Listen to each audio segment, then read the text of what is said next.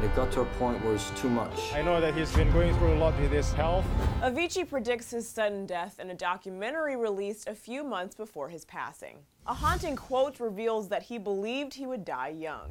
New details have emerged since Swedish DJ Avicii's death on Friday, April 20th at the age of 28. In a recent documentary called Avicii True Stories, he admits to being worried about his health. Avicii had repeatedly warned his management that his hectic touring schedule would kill him. The documentary, released in October of 2017, was made available on Netflix, but appears to have been pulled following his passing.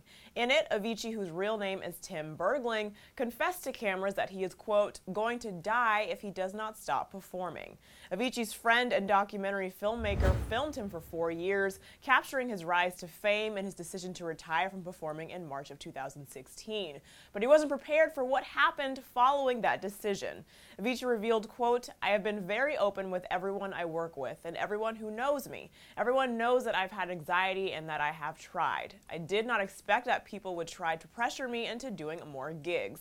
He says he expected support instead of pushback from his team. I know that he's been going through a lot with his health.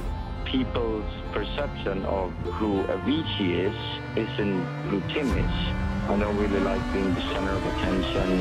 You are.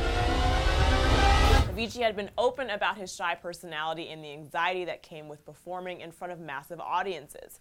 The documentary reveals he used alcohol to deal with the pressure of the spotlight, and by 21 was diagnosed with a potentially life-threatening acute pancreatitis.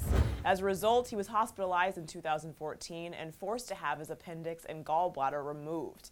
Avicii performed 813 shows between 2008 and 2016. In a haunting quote, Avicii predicted his fate, saying, quote, I have told them this, I won't be able to play anymore. I have said, like, I'm going to die. I have said it so many times. No official cause of death has been announced just yet, but honestly, it's hard to ignore these signs that his team maybe should have seen coming. We here at Clevver continue to send our heartfelt condolences to his close friends and family at this time. Now we want to hear from you guys. Tell us below your reaction to these shocking updates, and then click right over here to see celebs react to Avicii's sudden passing. Thanks for tuning in to Clevver. I'm Drew Dorsey.